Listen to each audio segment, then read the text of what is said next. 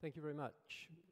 What I'm going to be talking about today are paradigms, sets of ideas that influence our thinking. And there is absolutely no doubt that prevailing paradigms influence how we undertake environmental management. I'm going to start when I was a master's student in the early 1980s, when in thinking about coastal management, thinking was dominated by coastal hazards. And I don't know how many versions of this formula I saw as a student, the coastal hazard zone formula, where a line was drawn on a map. And we still see elements of that around today. Then, after the Rio summit in 1992, integrated coastal zone management became the buzz term and the way things were thought about. And I'm not going to go over what it is, we all know about those things, but I just want to highlight the last two sentences on this slide, where there has been a lot of literature around saying that, well, it's a great idea, but it hasn't really worked. Maybe it's just too complicated. This last one, the participative bottom-up approach of contemporary European ICZM, ineffectual and unsustainable. Then with climate change, we went to adaptation as a paradigm. And right around the world, we find organizations within government set up to undertake and coordinate coastal adaptation approaches. And in many ways, I think we are still in this paradigm today. What underlies these different paradigms is one theme, and that relates to property rights. Underlying these themes are the right to protect property, private property rights versus public property rights, and also who is going to pay for these things, and indeed just the right to protect property. And I'm just going to use a very quick example of seawalls, which I think indicates the problem of all these paradigms quite nicely. Most places have an entrenched right to protect your private land, but we also want to protect our coastlines for private uses. And where coasts are eroding, these two views of the world, or our views of coasts, are entirely incompatible. And I use this cartoon just to show that. Here we've got a plan view and a profile view of beaches with property behind it.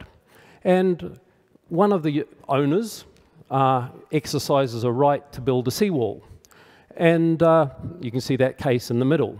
Well, if this is an eroding coast, what happens? On the top and the bottom, we see the beach just retreating.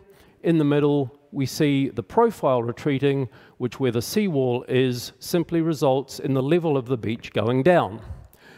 So what we end up with is a beach at the top and bottom, but in a different location. In the middle, we end up with no beach at all. That's just how it works. We all know that. And we often hear the term beach protection, but what is beach protection? It's not beach protection, but asset protection. Just a very quick local example of that. Here we see a seawall looking after a building. And what I want to point out here is that in this location, people can still go and use the beach. Here, they will get wet if they try to lie on the beach and sunbathe. So most of us agree that if a beach is eroding, a properly built seawall will protect assets, and I emphasize properly built there. Few countries have the resources, in the light of what's going to happen into the future, of protecting large amounts of coastline anyway, and beaches will remain healthy in the future if they are allowed to be ambulatory or are allowed to move. So let's just return to the Gulf of Finland, and I just highlight this book that came out a few years ago now.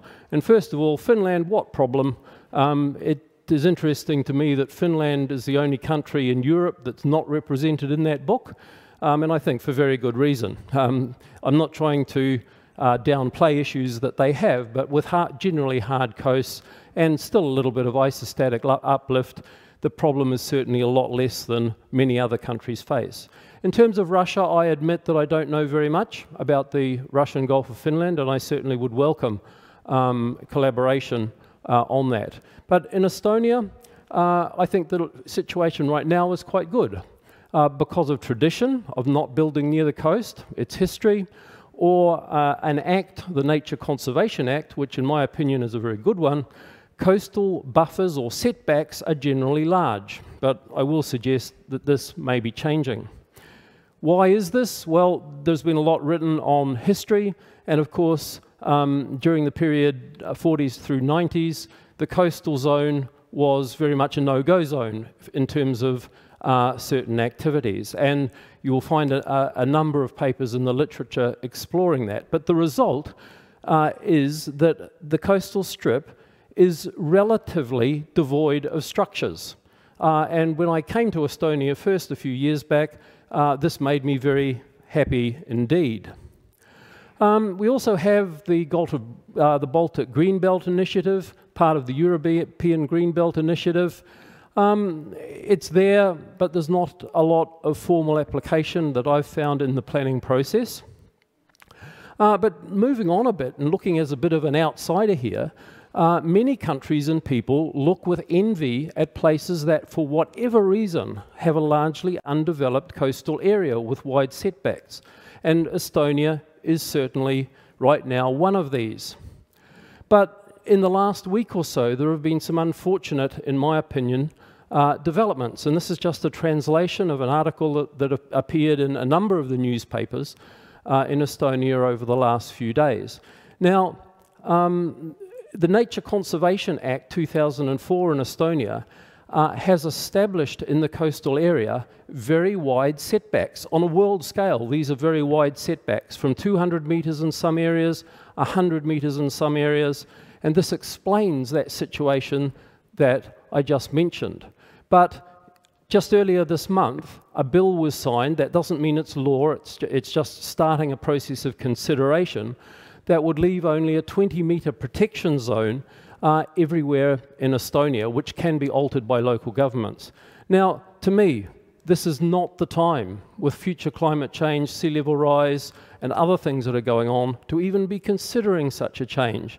And we certainly must use the historical advantages that exist, given the country's history, and given what may have been a very fortunate passing of an act a number of years ago. Now, returning to paradigms, we have seen some successes in coastal management, but we keep trying to integrate, reconcile, and adapt, and I'm going to suggest that it's time for a paradigm shift. This is the sustainability model. This is the model that I'm going to go into. Now, I just want to point out that there are other people thinking this way, or thinking in different ways, and I just point out this book by our colleague Anders Omstedt. It's not a rights of nature approach, but if you haven't seen that book, I would really encourage you to have a look at it, because Anders in this has really just tried to introduce a different way of thinking about coastal management.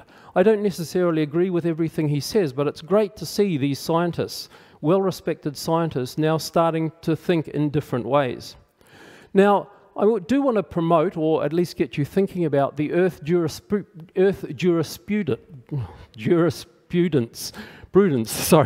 rights of nature approach, which started appearing in the literature in the 2010s. And it's a legal theory that describes environments as having inherent legal rights. It is now reasonably well established in a number of places. A number of countries now have laws that in part encompass these views. The one that I'm most familiar with is the case in New Zealand of a river. It's the Whanganui River, that in legislation, for legal purposes, is now a person. This is the idea behind the rights of nature approach. Now, you can see that this approach is entering the scientific literature as well, but it's mainly involved in the management, in the legal aspects of this particular river. And this picture here, from a legal perspective, is a picture of the river. That there is the river from a legal perspective. She is one of two, in fact, guardians that represent the rights of the river in the legal system. A different way of thinking about things. Now, in Europe, the rights of nature approach is quite new. And 2019, an initial conference, and two reports here sponsored by different elements of the European Union. So the thoughts are there, but it hasn't really progressed very far at all. So instead of a summary, I'm going to ask some summary questions. Firstly, is there a way forward for coastal spatial planning that goes about this approach of trying to integrate knowledge, integrate viewpoints, or do we really need to make a fundamental change in the way we think about things? How do we ensure the maintenance of historical and natural advantages where they exist? We can't go backwards, and I'm afraid that there is some thinking in Estonia right now where that is maybe starting to happen.